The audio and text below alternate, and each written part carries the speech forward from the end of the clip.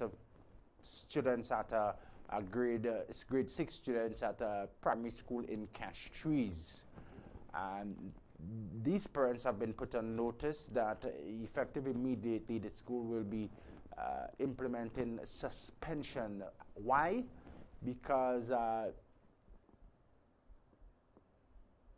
grade 6 students of this particular school located in Castries continue to not complete work assignments for home, commonly referred to as homework. So the school has a big problem. The grade 6 students are preparing for exams. They're not completing homework. So the school has written to the parents. They've had parent conferences. There's continuous warnings. There have also been detentions.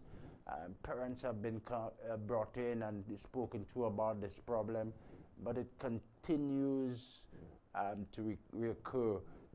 As a result, the school is adopting a zero tolerance for students not completing their homework or home assignments, and they've put parents on notice. Effective immediately, the school will be implementing suspension. It's a very serious matter, so parents, you be forewarned. Homework is traditionally, and in a discussion with our news editor last evening, Sherry and Gillard Williams, just keep it on there for a minute for me. We concluded that it's a real departure from the norm, a school not having to write to parents in this manner, because homework is traditionally a must-do.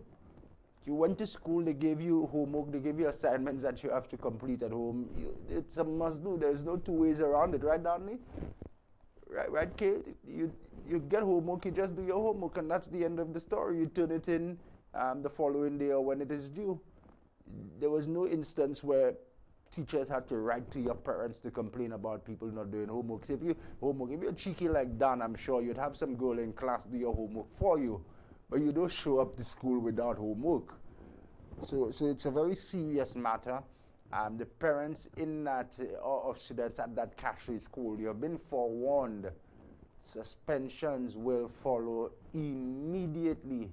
So please speak with your students and be so guided. I'm sure Sherry Ann, we're going to have a feature on this this evening when Daniela Edwin comes in for the first news of the evening, news at 6:45. Be sure to join us for that.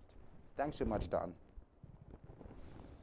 Time is now 8 o'clock in St. Lucia and the rest of the Eastern Caribbean. Stay with us. My next guest already standing by in the Commonwealth of Dominica. We'll also hear from that island's Prime Minister, Roosevelt Skerrit, who is getting ready to lead his Dominica Labour Party to the polls again on December the 6th. 2 years ahead of the constitutionally due deadline. Stay with us. More right after this.